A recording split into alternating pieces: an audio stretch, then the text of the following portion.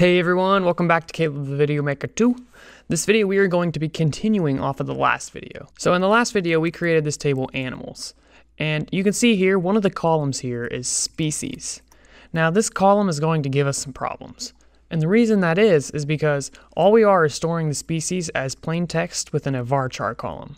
That means if we have, I don't know, 2 million animals sign up for this app we're working on, well, in that situation, we might have the same value for the species 30,000 times. So you can see that the data becomes very redundant. Redundancy is one of the leading causes of anomalies, so we want to get rid of all redundancy.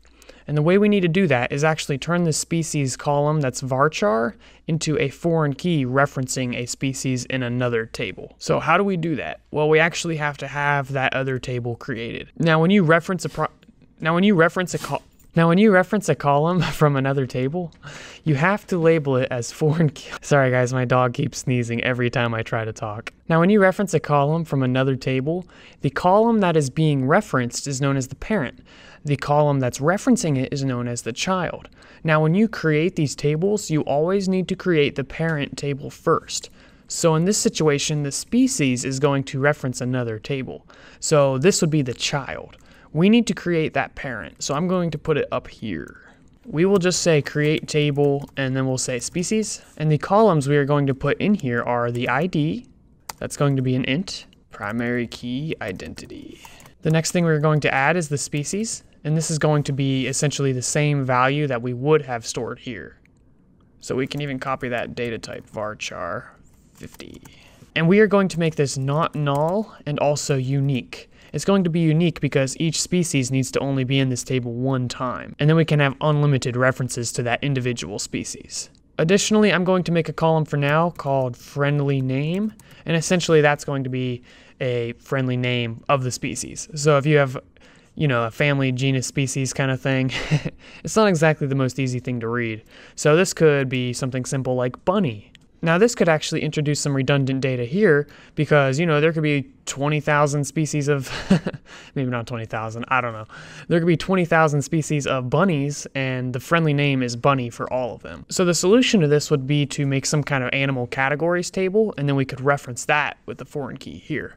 But for now, the amount of redundancy is nothing compared to having this species column down here. So I'm not going to worry about it right now. So what we need to do is give it a data type, and we'll just say varchar 50. And we are going to make this one not null, but we're not going to make it unique because we just said we will have redundant data in here. Multiple species could all have the same friendly name. So overall, this looks pretty good for the species table. I'm getting an error here, I think probably, yeah, so I was dorking around with this at one point. So let's just add this drop table if exists. Now, what about this table? We actually need to replace this column with a reference. So the very first thing when you're creating a foreign key, you need to make sure that the data types match exactly. So what are we going to be referencing? Are we going to be referencing the species column of the species table, or are we going to be referencing the ID column of the species table? Well, you could do either one because this is labeled unique, but in general, it's best to reference the ID. So that means we are going to change this to species ID, and then the data type needs to match exactly. So this needs to be an int. Now we created the column, but how do we tell it to reference this column over here?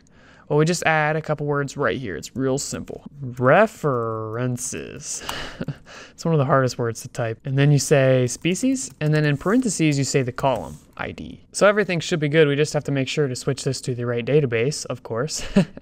All right, let's run this and make sure everything works. Boom, there you go. That is how you create a foreign key in SQL Server. Thanks guys, hopefully that was helpful. If you like this video, be sure to click like and subscribe to this channel. And I will see you in the next video.